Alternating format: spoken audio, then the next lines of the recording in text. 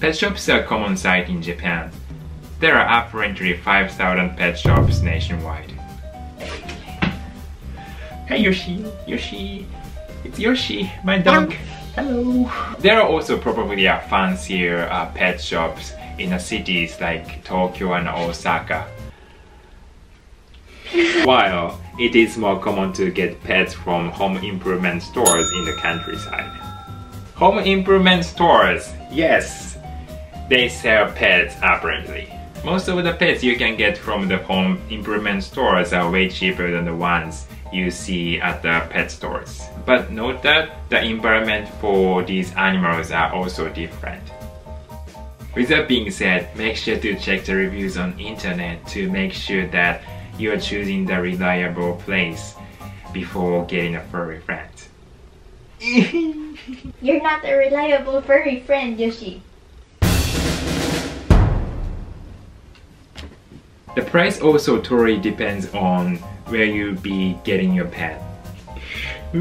Like I mentioned earlier, if you get a pet from a home improvement stores, it's gonna be cheaper and maybe like less than 100,000 yen. On the other hand, if you go to the fancier pet shops in the cities, it's very possible to see a cat and a dog priced 1 million yen. Is he like, really? Really? Oh shit! You wanna go? Come here. There are also normal pet shops where the price ranges from 200,000 yen to 500,000 yen depending on the size and the breed. Speaking of the prices, some shops actually include everything in the prices, as I mentioned earlier. For example, for a pet that is priced at 400,000 yen, you also get a food like this, or cage, bags, and toys, pee pad, etc. I do recommend look for stores like this if you are planning on getting a dog. It is also said that people in Japan spend around 11,000 yen for their dogs a month, but I think it totally depends on the size and breed. My dog Yoshi, it's not this Yoshi. Yoshi, where are you? My dog Yoshi is a Pomeranian, which all we know is a small breed. His vet visit, supplies, etc. cost less than 5,000 yen a month. Unless we have to get a vaccine for him or a certain medicine, which really happens. Again, it totally depends on the size of the dog, the breed, and also the owners. Hello. There are a lot of dog parks in cities like Tokyo, so it's pretty fun to spend a day with your furry friend. Note that before letting your dogs off leash in one of the dog parks, make sure to register him or her first beforehand. Most of the time you need to bring proof that your dog has received all the vaccines that he needs to be considered as a safe and healthy dog.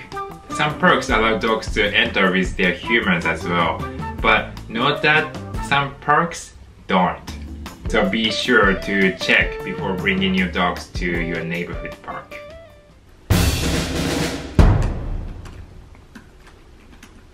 We all know that apartments in Tokyo are tiny, which is the main reason why most of dog owners have smaller breeds like Chihuahua or toy poodles or even Yoshi. Unfortunately, not all of the apartments allows dogs and cats in their premises, so if you are living in Japan and planning to have dogs and cats in the future, make sure that the landlord allows pets in the first place.